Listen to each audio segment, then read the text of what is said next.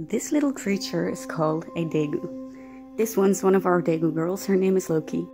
Now, compared to, say, dogs, cats, rabbits, or hamsters, degus are fairly new to being kept as a pet. They haven't been domesticated for a very long time compared to these other species. Degus have, however, been gaining a lot of popularity as a pet. And it shows. The shelters, where I live at least, the ones that accept degus, are full of them. So it probably wouldn't be bad to just share my experience in owning degus and what exactly you need to keep your little one happy. I think this is what gets underestimated most when people see a little fluff ball like that.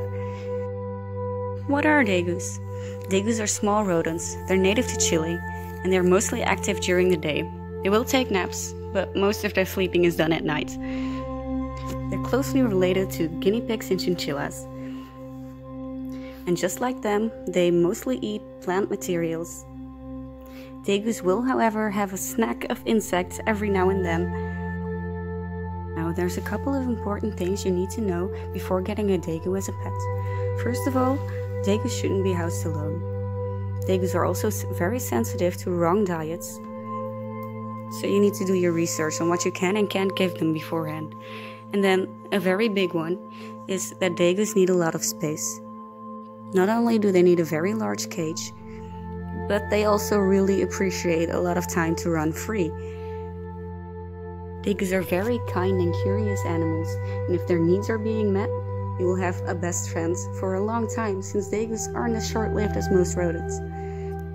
They will live up to 8 years in captivity.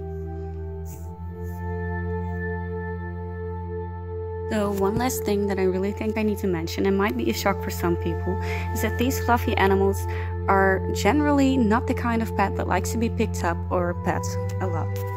They definitely want to bond with you, but they want to have control of where they stand and go and walk. They don't like feeling stuck, like they don't have control of the situation, but given the chance, they will definitely crawl on your lap or in your neck for some cuddles, if you let them decide to do that. Some of these things I said are definitely going to depend on the character of your degu, and there might be something I missed, so feel free to leave that in the comments. Generally speaking, degus make great pets for informed people with lots of space and time for them. Thank you for watching as I try to figure out what I'm doing with this channel. Bye!